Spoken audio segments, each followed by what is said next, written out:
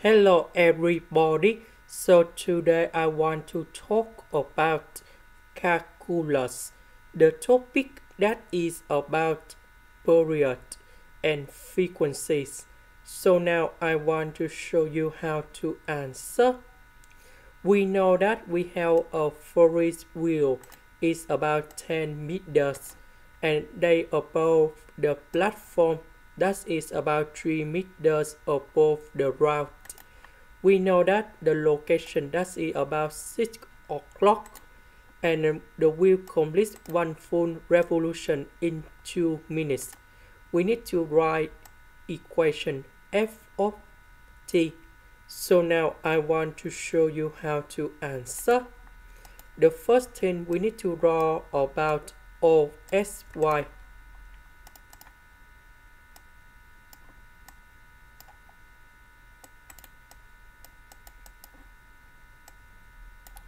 So we have the platform above the route and this is about 3 meters. On the left form we have the wheel. And we know that we add 6 o'clock location in here. Diameter of the wheel that's about 10 meters. So the radius of this one should be about 10 divided by number 2. We have number 5. So this one we have number 5. So the location in here that should be about number 8. And now we have the formula in here.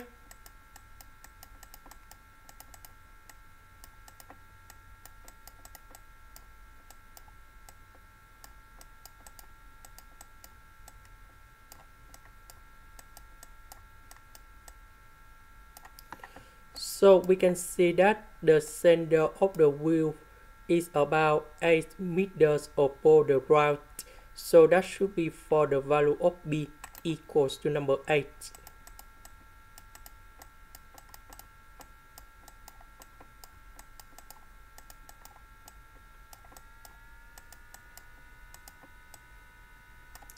So because the radius of the wheel that is about number 5. So we can know that this one that is about the top of 8. This is about negative 8. So that means 8 equals to number 5.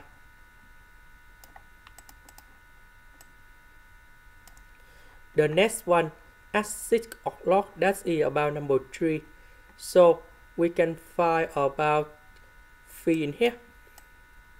This is about the initial angle for this one.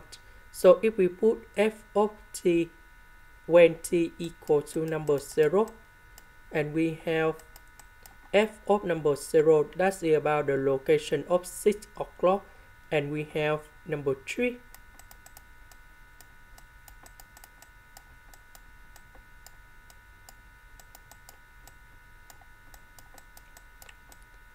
So because t equals to number 0, omega with number 0 we simplify.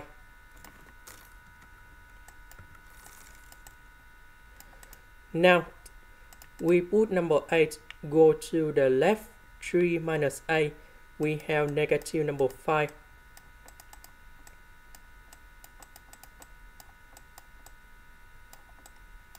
And we have negative number 1 when we divide both sides by number 5.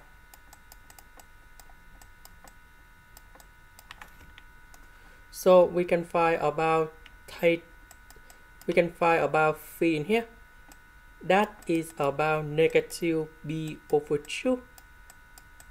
So this one we have negative b over 2. About omega that is about 2b over t. So we know that the wheel completes one full revolution in 2 minutes. So that's it, they go in here and they return back in here after 2 minutes. So t equals to number 2 and now we have b. So we put b cone here And now we have the final answer.